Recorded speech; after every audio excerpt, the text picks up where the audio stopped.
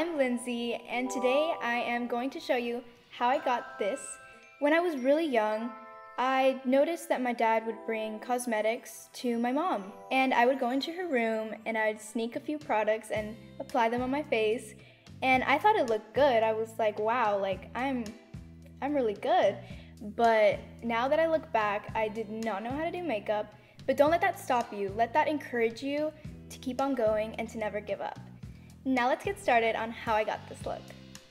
First, I always like to start with my brows. I like to use the Anastasia Dip Brow Pomade in shade Taupe, and I think this is a really good product for your brows. So you're gonna have to start with a little bit.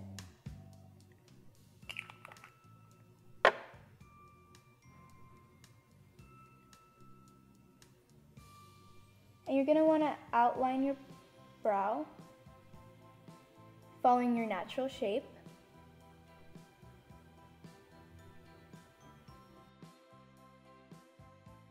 I always prefer to outline it, then fill it in. And as you get towards the start, or the beginning of your brow, you're gonna want to do brush strokes to imitate it as hair. Then you're gonna wanna take a spoolie and really blend out this part of your brow. Then you're gonna wanna start on your other brow, following the same thing. And I always get frustrated when my brows don't come out the same, or one's too thick and one's too thin. But just always remember that your brows aren't meant to be twins, they're meant to be different.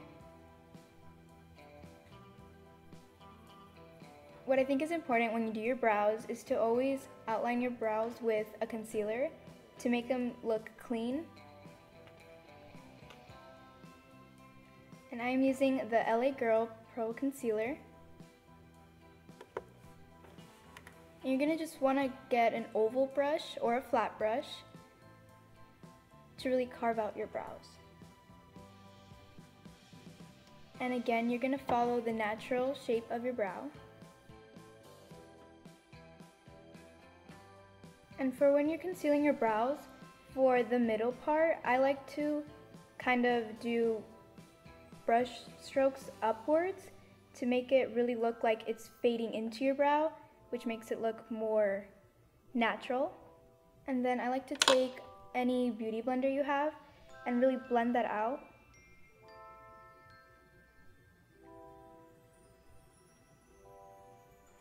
Now you're gonna wanna do the same to the other brow and carve out its shape. Now that we're done with our brows, we're gonna go ahead and prime our eyelids. I think using an eyelid primer is really important because it really affects the pigment and it makes your application look flawless.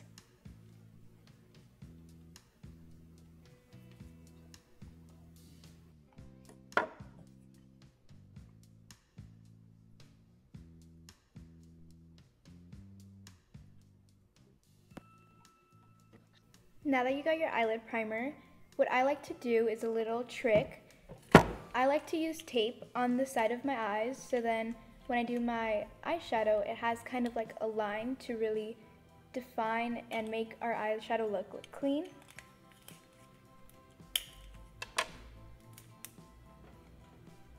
And you're gonna wanna start from your lower lash line up. And just place it there.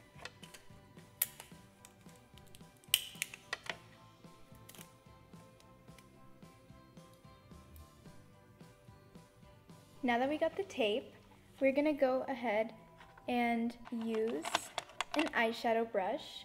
We're gonna be using the Petite and Pretty 2E brush. And we're gonna go ahead and use a transition color, Sleigh Bells.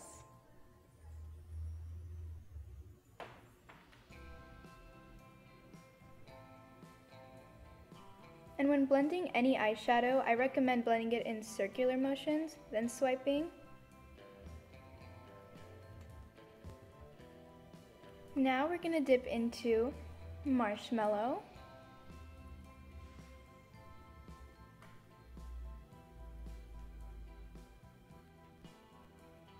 Okay, now we're gonna go in with Cocoa on Ice, and you wanna place that more towards your inner crease right here, so it really helps with the transition color. It really helps it blend together. And for darker colors, I really like to pack it on, then blend out.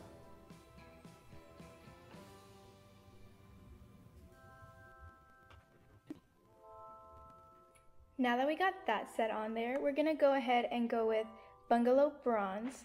I feel like this is gonna be a perfect shade for when you apply it on. It's really gonna bring a pop to your eyes while still staying neutral.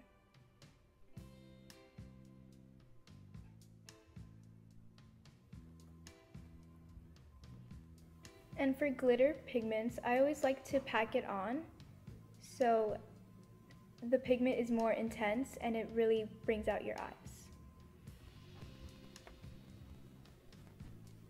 Once you have that applied, you're going to want to take a more rounded oval, and this is the Petite and Pretty 1E brush, and you're going to want to dip back into So Marshmallow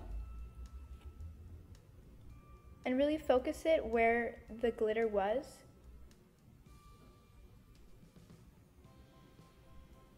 Then we're going to go back with Cocoa on Ice and apply it farther away from where you applied So Marshmallow.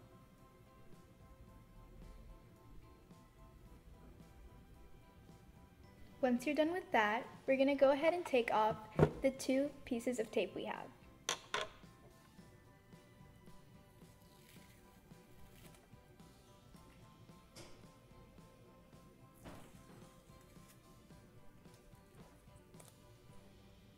Now we're going to focus on our lower lash line, and for that we're going to take another 1E Petite and Pretty brush, and we're going to go ahead and go in with, again,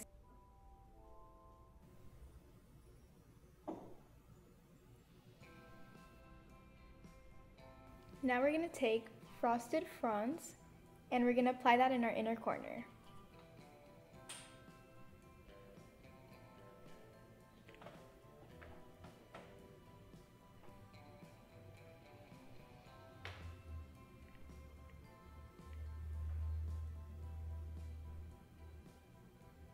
We're also going to use Frosted Fronds to highlight our brow bone.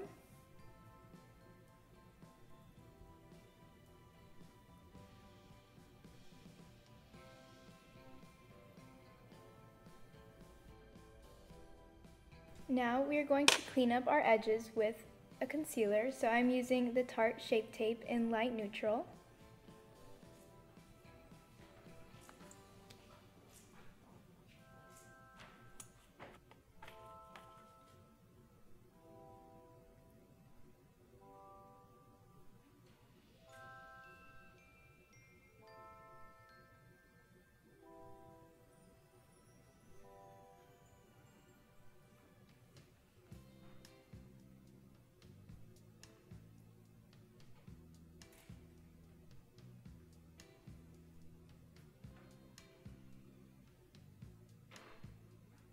Then you're going to want to take a beauty blender and blend that out.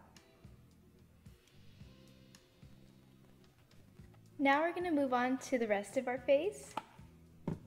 And first I'm going to apply primer. It's always really good to use any type of primer you have for your skin, so then the foundation doesn't go directly into your pores, it will lay on this. And we will be using the Tarte Poreless Primer.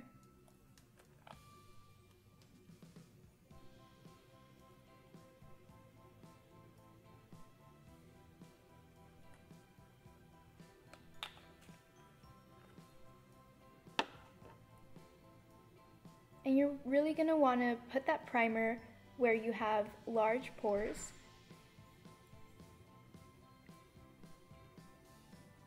Next, we're going to apply foundation, and for foundation, we're going to use the Wet n Wild Photo Focus Foundation.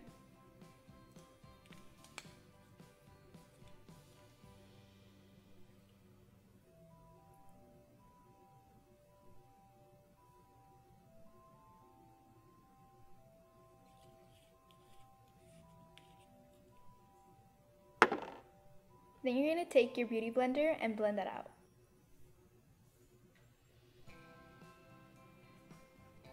Now we're going to conceal and bronze. So for concealer, I'm going to be using the Pro Conceal, and to bronze and contour, I'm going to be using the Pro Conceal in Medium Bisque and in Porcelain.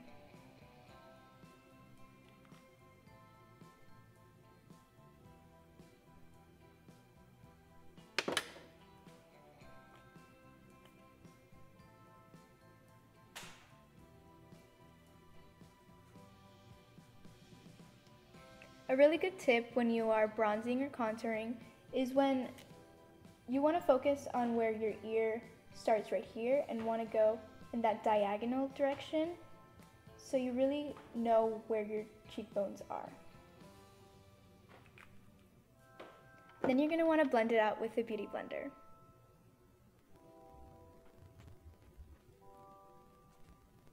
And if your contour ever comes out too harsh, you can always use your concealer to go right under it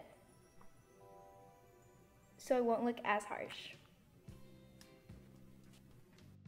So for mascara, I'm going to give you guys a sneak peek of Petite and Pretty's new mascara coming out next summer. So I find when I'm applying mascara, when you apply it, you're going to want to move the wand side to side so then your lashes don't clump up.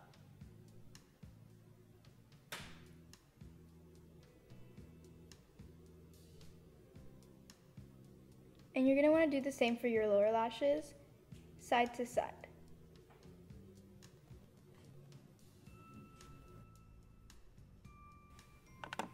Now we're going to be setting our brows, and what I'm going to use is another sneak peek of Petite and Pretty's new launch coming out next summer.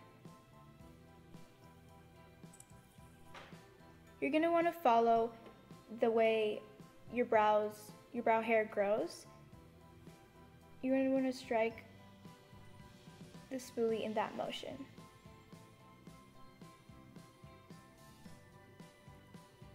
This will keep your brows in place so then your hairs won't go everywhere.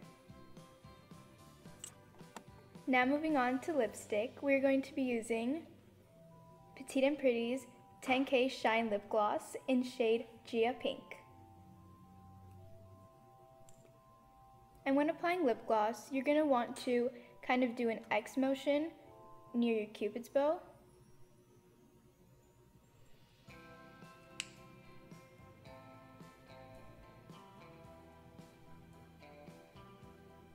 And then follow your natural lip shape.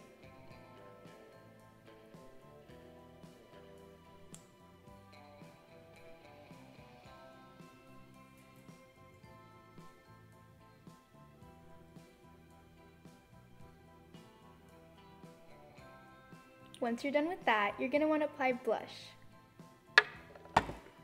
And for blush, we're going to be using the 9021 Glow Palette. And inside, we're going to be using this shade called Pink Palms. We're going to grab the Petite and Pretty 1F brush and apply Pink Palms in the apple of our cheeks.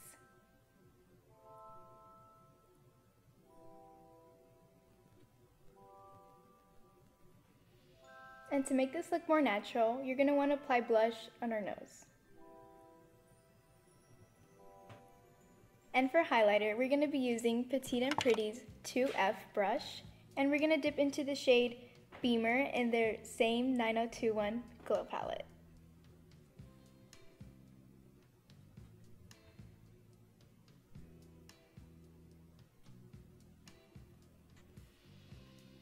What I like to do for a more intense highlight, I like to grab their Gen Glitter. This is the shade So Pretty, and we're going to go ahead and apply it the same places we put highlighter.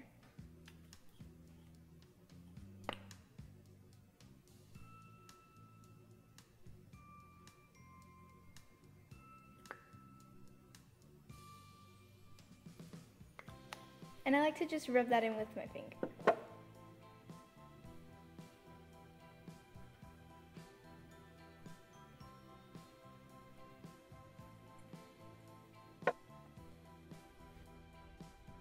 So I think this wraps up the look, and I am so excited to be sharing this look with you guys, and I think this is the perfect look for any holiday occasion.